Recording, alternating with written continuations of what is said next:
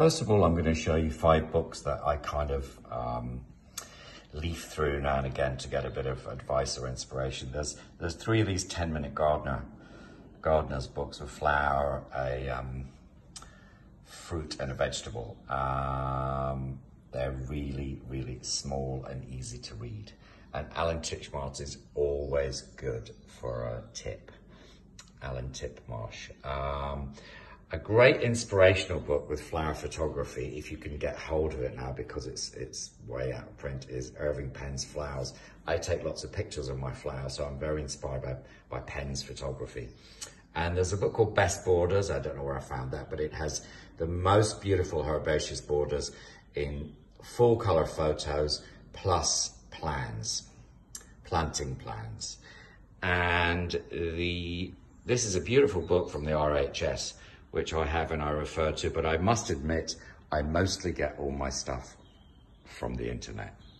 Now, I'm going to show you a few design details, starting with, it's more to do with the design of the house than the garden, and it's the big windows where I can sit and feel like I am actually in my garden.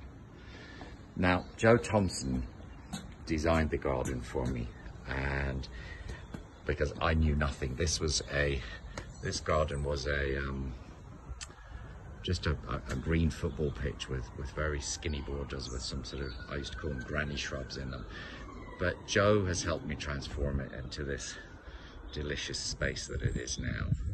Now my favorite detail is, you can't really see it from this height. Let me get on a chair. So you can see it kind of curves around, and there's 2 or 3 areas, 3 areas actually. The first one is lawn, which I'm actually thinking about reducing so that I can have more plants. Now there's a big path up here with a few arches. Well, 2 arches on the other side, a big arch on this side. This camellia was here when I moved in. It actually loves it there. It's doing really well. So the first bit of the lawn turns into when you walk through here, it turns into a large oval bed with skinny little green paths around it. I mean, this is really just so that I can get as much planting as possible. And then when you come to the end of the path, there are the veg beds, which are used for the moment, have tulips in, which will be cut. I have a bit of salad in there, some kale left over from last year, which I'm still eating. It's great soup. These are about to be dug and planted. I still have some tulips coming up.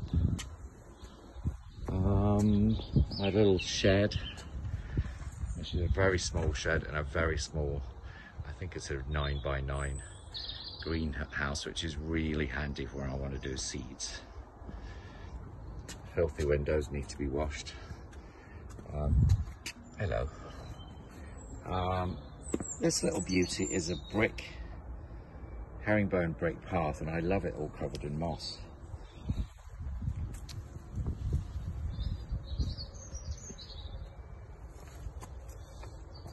Over here. Now these are some of my favourite daffodils. I think they're called British Gamble, which is a weird name for a daffodil, but hey, I didn't name them. And these are the first tulips to come up. I think they're called Red Emperor or something. I'm not very good with names, I probably just make it up. But I like lots and lots of colour. And there are 3,000, I think I bought 3,200 tulip bulbs this season. So they go all in big clumps. And when the tulips come out, hundreds of dahlias go in. This old plum tree didn't have any plums on it till last year. And there were so many last year. And I think this year, hopefully, there are going to be even more. There are climbing roses all over the fence and the trellis. There's no colour scheme in here. It's kind of just plant whatever I like and see what comes up. But what I love at this time of year is the quince blossom. I have many different colours. Oh, more tulips today. There's a peachy one there. Another pink one there. I just think the quince blossom comes when it's the only thing to blossom. Very welcome. And I have two lovely magnolias which seem to do really well here. This is my favourite is the Leonard Messel, and I think she's called Susan. As I say, I'm not quite sure. I just make it up as I go along. I put lots of, after Jo had done her work, I have messed